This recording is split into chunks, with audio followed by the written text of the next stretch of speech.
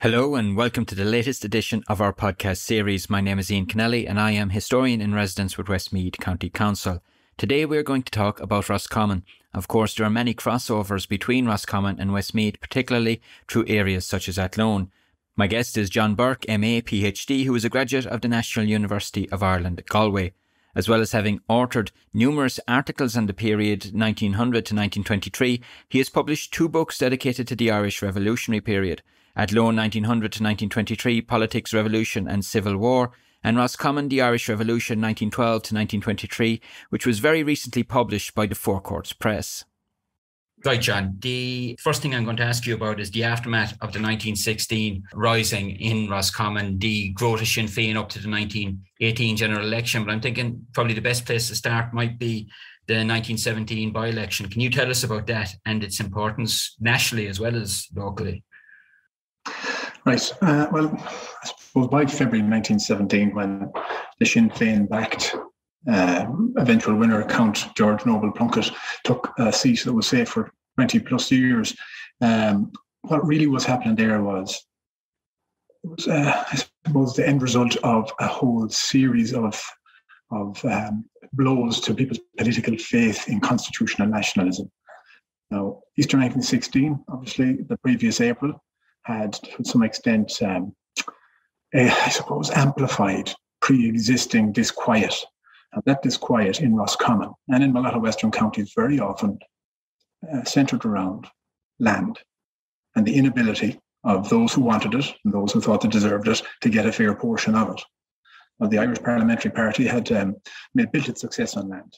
From Charles Stewart Parnell in the late 19th century all the way up, they understood that to win political support in places like Roscommon, you needed to be all about the land. And by 1917, the by-election, what we had there was probably about 3 years of the Irish Parliamentary Party forgetting that. Now, the Third Home Rule Bill came in 1912. People were of the opinion that if it came in quickly, that the land to be dealt with by the Dublin Parliament. The First World War came along. That became a further, I suppose, hoax rather than approximate one. And people like John P. Hayden, the South Roscommon MP, telling people, look, just be patient, we'll get you the land, but we need the Parliament first. The war prolonged. Then various other issues started to tack on, from food prices to the price of fuel. And then 1916 Easter, of course, we had a very, I suppose, limited geographical rising in places like Dublin, primarily, of course, the Enniscorthy and parts of Meath and Galway and what have you. But in Roscommon, one of the big problems was that it was probably the quietest county in the country. But the British Army response, the Crown Forces response, put it somewhere around 5th or 6th in arrests. So for people who were loyal, in inverted commas, or at least not prone to violent expression of their political desires, at least not outside of land, you'd say, what you had there was damned if you do, damned if you don't. So if they didn't participate, it could be said that they were trying to force the British out. If they did participate, they then had to deal, unfortunately, with a similar reaction, shall we say, from the British. The British were being profligate in their, I suppose, their very heavy-handedness. Now, that pushed people a little further away from the Irish Parliamentary Party also, because the local representatives did very little to help the local men who were arrested, to sort of limit the British response. And by the time you get to 1917, the by-election, it's very obvious that Sinn Féin sentiment is already very strong in Roscommon for this reason, and for the reason of land, as I mentioned. IPP took their eye off it. People wanted the land. The IPP wasn't fighting for people who were arrested in Roscommon and brought to British prisons. The IPP MP in North Roscommon North, J.G. O'Kelly, had basically done nothing in 16 years. Now, it wasn't really his fault. He was very unwell, but he still was a placeholder sitting and warming a seat in Westminster. So by the time it came to that by-election, it seemed like everybody, bar the IPP, knew that they were in danger. There were even newspapers in Britain that were reporting that the IPP was in danger. But the IPP didn't do much. They just decided, we go in with the same thing. We send up our land advocates. They'll vote the way they're told to vote, as they always have. And that didn't happen. Now, what 1917 was very important for nationally, that first by-election, was that it told the hardline Republicans that you don't always have to grab a gun and go towards your enemy. Sometimes you can use politics. And people thought there's no point in us trying to get Republicans elected. They thought that people weren't able for it. They didn't have the stomach for it. And there is an irony in some ways that Roscommon, a quiescent county, was the one that seemed to have the stomach for it. The elected Count Plunkett, he wasn't a particularly good MP or speaker. He largely was elected on the basis that his son was executed after Easter 1916. But what happened there was it gave Sinn Féin, it gave Republicanism an idea that we can target politics. They then moved on to South Longford and May and various other counties and constituencies. And they knew then they could overtake the IPP. They could have a political approach as well as a military approach to trying to gain Irish independence. Okay, John. So in your book, you trace the issues that are motivating people in Roscommon at this time. And amongst those issues are particularly partition, land, and then later on conscription. Can you explain more about those? Now, one of the big things with the IPP and a problem with them was that they tolerated partition. And even more so than Easter 1916, partition disgruntled people in Roscommon. It's very strange. Even the RIC noted that, yes, Easter 1916 gave them a visceral reaction, but partition was almost like, yeah, this is just completely beyond the pale. It made absolutely no sense for Irishmen to be entertaining the subdivision of Ireland. It made no sense to these people. So they thought the IPP weren't acting on land, they wouldn't protect us if we were arrested, and now they want to take a chainsaw to the country. So they thought the IPP were basically galloping away from Irish nationalism into the embrace of imperial project, we put it that way. And people weren't particularly interested in that. Now, from 1917, you start to see Sinn Féin get a grip where the United Irish League, the grassroots organisation of the Irish Parliamentary Party, previously had a grip. That is to say, local agitation for land redistribution. So a lot of Roscommon areas start to pop up Sinn Féin clubs, Sinn Féin branches. And of course, a lot of this has to do with the beacon of light for Sinn Féin that was Father Michael Flanagan, who was exceptionally important in driving the long public support for this. Because of course he was a priest, he was a curate, he was an exceptional speaker. Even if you didn't like him, yeah, we're probably quite happy to listen to him. But what you had there was this very important build-up of the grassroots, which every political party that wanted to succeed nationally needed. So it's a very important thing that 1917, going in towards 1918, it seemed that the IPP were being pushed out, the United League were being pushed out, and going towards Sinn Féin. Now, of course, 1918, really, after 4 years of the First World War, you had a blow-up on the land. The land has motivated just about everything about politics in Roscommon. And by that period, with the move away from the IPP, the war was too long, home rule no longer seemed all that attractive because of partition. We're just going to go back to the land because they're not going to get it first. We better start taking it. So in 1918, you have the most violent protest in Roscommon for a decade, since 1907, 1908. So thousands mobilised, which is very interesting in that the Irish War of Independence didn't see thousands of people mobilise or hundreds in any area except outside of land. So it's all in these areas that people very much want. It's supposed to force out those who have an excessive amount of land and take it themselves, and always see a political vehicle as important for that, but not essential. Now, what I mean by that is simply, when Sinn Féin said, yeah, I know you want the land, but you better sort of settle down a little bit, people said, look, Sinn Féin, you come along for the ride or we'll leave you behind. So a lot of the thing in 1918 told Sinn Féin as well that, yeah, we need to look at the politics here, but the politics are all linked to the land. And that's how the IPP failed, is that they moved away from it from after the Third Reform Bill. But Sinn Féin very early got an education in Roscommon that, yes, we will support you for an independent Ireland, but it's all about land. If there's a legislature in Dublin, if there's a legislature in Westminster, we're not all that bothered once it gives us the land. So while we often look at the Irish War of Independence as kind of a blossoming of Irish republicanism, really, when it came down to it, in a lot of places, not just Roscommon, you had this very much more practical desire. Governments can be anywhere. The land is here for us to live. We need it now. We need it local. We need it all sorted. So 1918, that was a big blow up right across the county. It was only really attenuated by the conscription crisis, which again, Sinn Féin took the lead. IPP tried to, but came across as kind of disingenuous because they were main men looking for recruitment, all this kind of thing. So it almost sounded like they were getting on the same platforms and saying different things. People didn't want that. So the conscription crisis solidified, I suppose, a Republican support, at least what appeared to be that. Now, some people joined the Republican bandwagon simply to get conscription off the field. They didn't want to join the British Army. They had no intention of dying in the trenches of France or anywhere else. A lot of the republicanism was very, very pragmatic, all right? But what you have from 1918, of course, is Sinn Féin not only doing conscription, but recognising that if we do this well, we can then aim for the general election. We can show them that we can mobilise nationally. We can show them the kind of support that we're going to give the people against the British. So you've then come into 1918 December. I suppose it becomes very obvious that the IPP, the Irish Parliamentary Party in Roscommon, have lost pretty much their grip entirely. North Roscommon, there is no by-election up there, or no election up there. Cloncampbell could get the walkover. The IPP can't even get somebody to stand against them. They're that weak. Now down in South Roscommon, where you have Athlone, which would have been, of course, a very strong IPP area, you have John P. Hayden, who decides to go to battle against Harry Boland.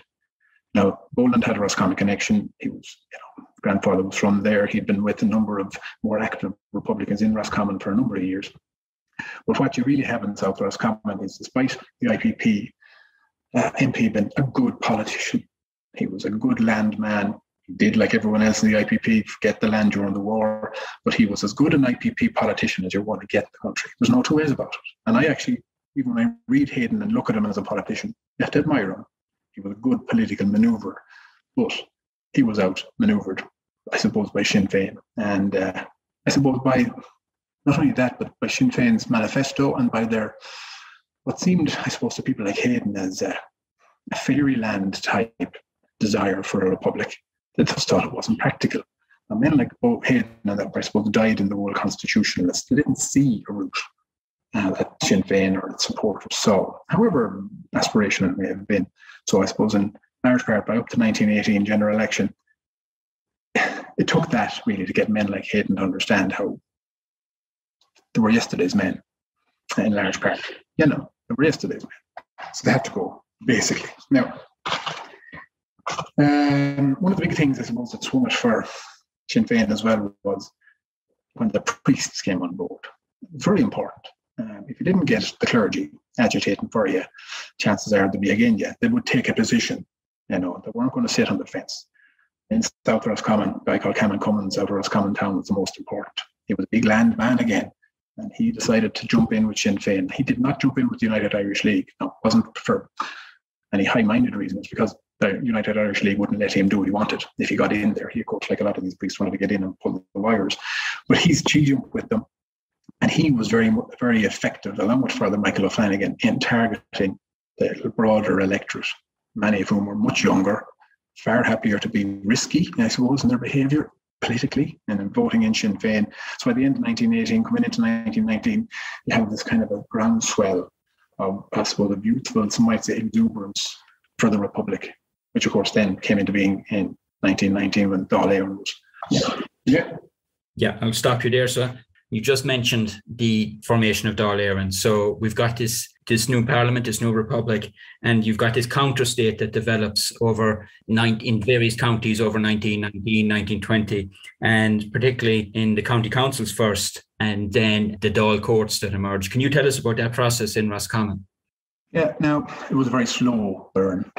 Obviously, the convening of the Republican government was one thing, but the Republic across the nation, in the counties, in the chambers, so to speak, was a different thing altogether. Now, the IPP still controlled a lot of the local authorities up until the elections in 1920, and it was very obvious because often there were sort of symbolic votes for positions of interest, we'll say, to upcoming Sinn Féin politicians or political supporters.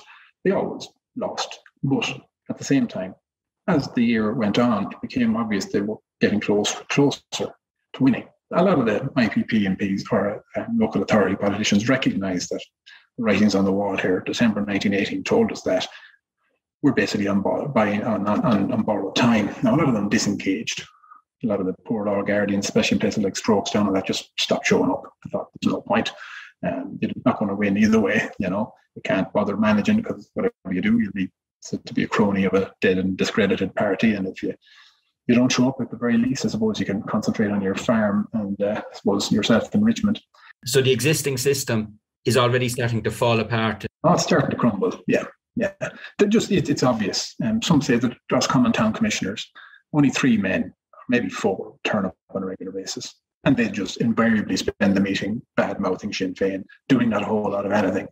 And of course, that particular commission then so greatly undermined itself in 1919 that it just collapsed in September 20. And they actually had to do a whip around in the town to get £40 to light it, because that's how little interest as they took in their job.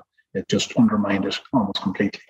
Now, 1920 elections came along. The first ones, of course, were in January. Now, Roscommon was there wasn't a lot going on there, really, in Roscommon town. All these men who saw the writing on the wall withdrew. There were just enough nominees for the seats, so 9 for 9. Most of them were Sinn Féin. Some of them said they were Labour, because a lot of these guys weren't stupid. They knew that you had to try to broaden your appeal a little bit. Sinn Féin was all about the Republic, but people, again, politics being local, wanted jobs, especially in small urban places like Roscommon and that, where it's limited, I suppose, in what you actually can get to. It's agriculture or often the boat. So what we needed to do there was try and create some sort of a labour base that might help, I suppose, urban workers have a better lifestyle. In Boyle, it looked like it was going to be very interesting. There was 15 people vying for the seats, but there was an irregularity in how people registered, so they just re-elected the same guys. Now, a lot of them people disengaged entirely. It looked, as I say, promising, but it wasn't. It really wasn't until the June elections that you actually get a little bit of interest. Again, most of them happened, not coincidentally, to have a lot of equal nominees for equal seats. Again, Boyle looked interesting until some of the men in the Republican side met a couple of those who wished to run against them and convinced them not to. Very often we're told with no shortage of intimidation. Again, in the south of Roscommon, that was something that was trotted out. A man called Michael Pettit was probably the most interesting in that he couldn't deny his IPP pedigree. He was co-opted. A lot of the time the co-ops to these boards were seen as the real sort of the slave dogs. They just been rewarded for their efforts. So he had a conversation. He was just told straight out, if you run, we're going to come around, we're going to shoot you. So he decided he'd pull out as well. There were only a couple of contests. Guys like Canon Cummins threw their weight behind the Sinn Féin, drove around even, we're told, and just convinced people as they went into polling booths, you know what, vote for Sinn Féin. A lot of these other guys, no good. Now, there was one group that was coming up, the Irish Farmers Union. A lot of those, now, I suppose, were IPP men, generally were given the impression they were larger landowners, grazers, people with a bit more money and means. Now, there was a little bit more to them than that, but they were able to get one chap elected in Strokes Town on the basis of their numbers. Now, you're not talking about big figures. When did he get elected? 1920 in June. So this would be for, poor law guardian seats and then for the county council. But the county council itself, 1920, when it came about, was Republic. That's what they said.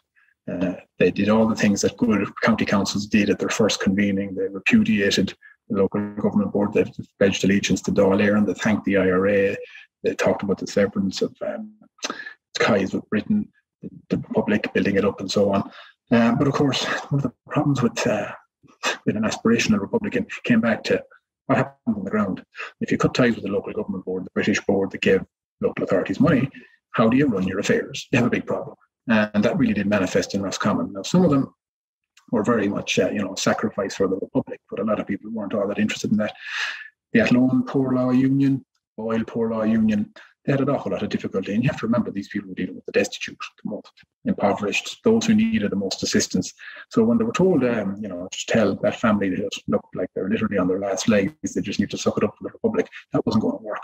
So a lot of these people, and it had to be acknowledged, dug into their own pockets to try and support some of these families. They looked for loans on the basis of their own financial wherewithal. But eventually Athlone and Boyle both decided, okay, we want to talk to the LGB again to get some money. And it wasn't good. The Republicans, those who were ideological, reckoned this was a betrayal. And it did. Soured relations. It undermined the political possibilities for a lot of the the Republicans who were on these boards. And it had to be recognised that, look, there has to be a different way. Now, the rates were a problem.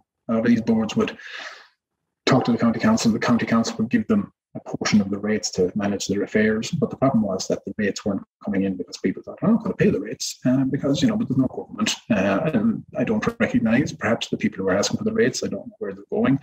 This is a Republican down the road, and he might be using it to buy himself something nice. And there were problems with that. The IRA had to convince a number of rate collectors that maybe they needed to get their hands into their pockets and start helping this new fledgling state out. But it's very obvious, and this is one of the reasons that Athlone and Boyle acted as they did. But in September of 1920, some of these bodies are on their arses. They literally have not a penny to their name. Even the Roscommon Council sold a clock that they had in their chamber because it looked nice and it got them 10 quid. So a lot of the time people forget that in every war, the sacrifices aren't just the lads who die in the fields and are shot against walls and fire. Sacrifices are often the people who can't feed their families, the people who have no homes. All these things are sacrifices. And the Republic wasn't built on the blood only of, I suppose, the man who shouldered the rifle. It was often built on the suffering of the people who just didn't. Their day-to-day, their ability to live was greatly undermined by the battle, we put it that way.